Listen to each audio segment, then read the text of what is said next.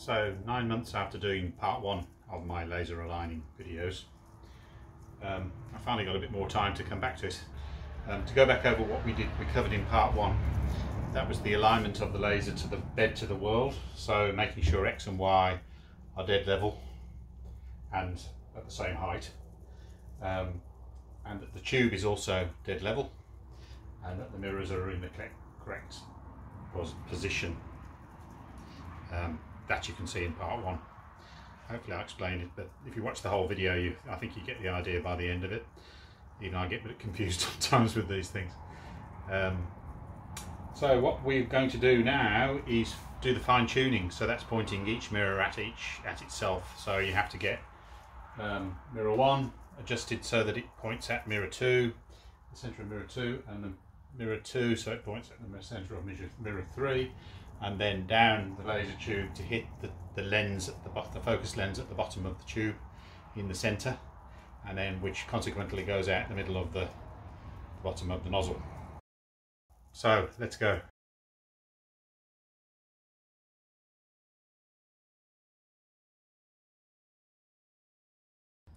So first things first, you can see the laser tube poking out there from behind that plate. That needs to be level and pointing at the centre of this mirror, this first mirror. Tricky to do, but really important that you get it right. Then we have to focus this lens using the knobs on the back to point at the centre of the mirror on the x-axis. I'll just go through doing that. So using painter's tape, we cover up the focused hole of mirror number 2. Then using the pulse key on the control panel, we fire a pulse through the laser. So I think you can see here that the dot is not quite in the centre of the focus ring on the second mirror. So using the knobs on the back of the first mirror, we adjust it so that it lines up correctly. And then take another go at it. And sometimes that happens, you get a little fire, just blow it out.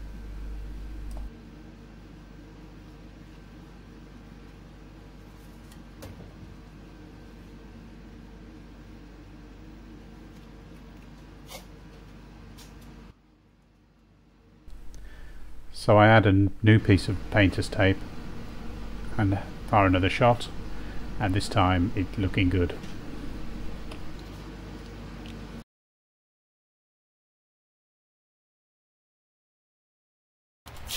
So it's very much the same procedure, focusing mirror 2 onto mirror 3. Mirror 3 is the laser head.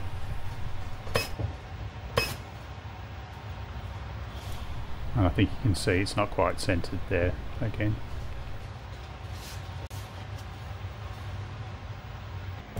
Using a bit of trial and error, adjusting the knobs, you get it to line up correctly.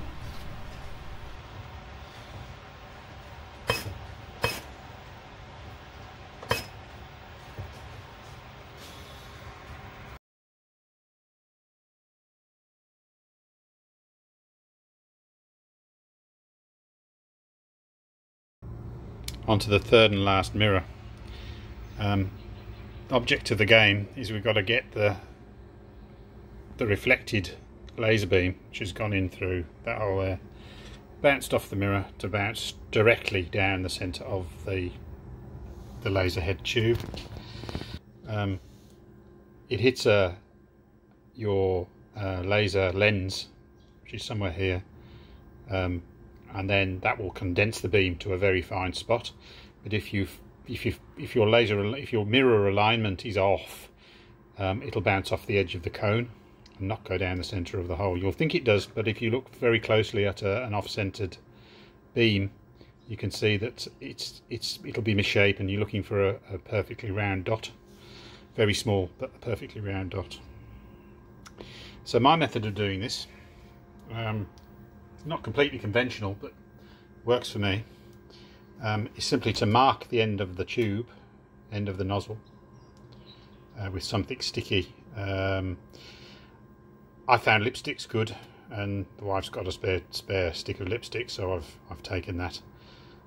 Yes, she does know, and I'm using that. So to that end, you lower your Z-axis down, access to it. Take your lipstick, looking a bit manky, and just put a little coating over the end of the nozzle.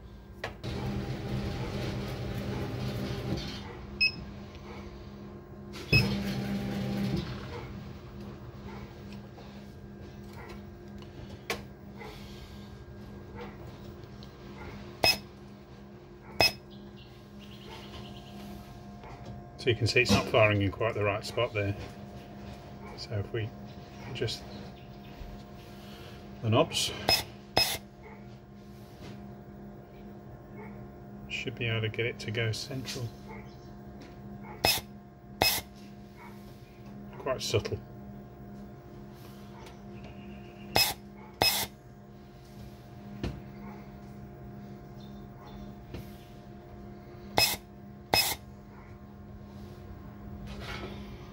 Yeah, I think that's got it. I'll just do it again.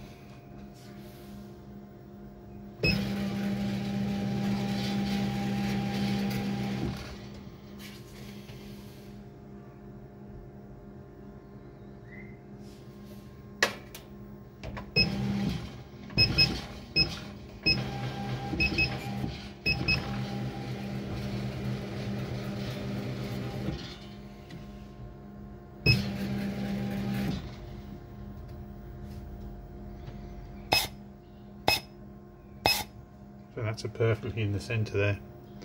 That's roughly normal cutting height. And if you go down further, it should pulse again. Should hit it exactly again. There we go. So that's actually perfect now. And clean your head off, of course. It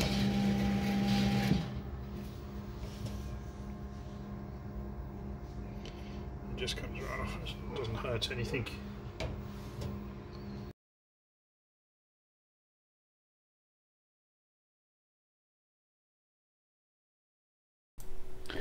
First we set the laser head to a fixed position above the bed. I've got a 3mm thick piece on the bed with a 3mm piece on top of that. Then we adjust the head so it touches the top layer, meaning it's 6mm from the bed. I'm using light burn here. We go to focus test and then that pops up a window. Just accept the default settings, works for me, and press start.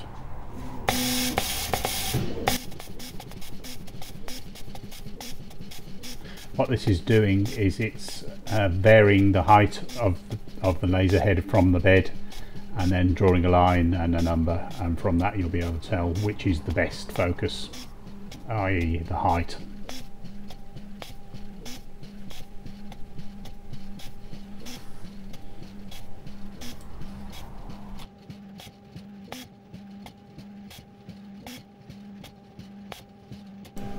So when that finishes, we can look at the results and see which is the best line thickness, looking for the thinnest line.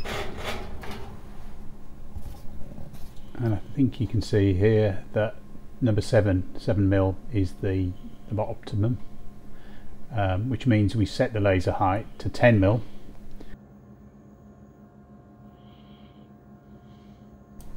So I make a gauge at 10mm, so we can set the height of the laser head 10mm above the bed of the laser, and that should give us the optimum cut.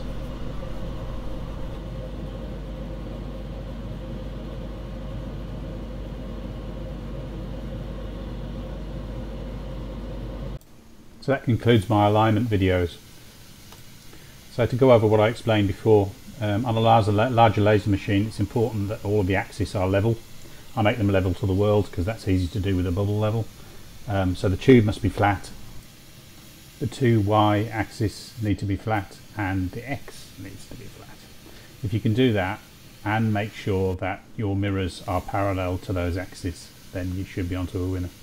In focusing the lens, not all lasers have an automatic Z axis. Mine does, so that will account for the thickness of the material, but you may have to do that manually.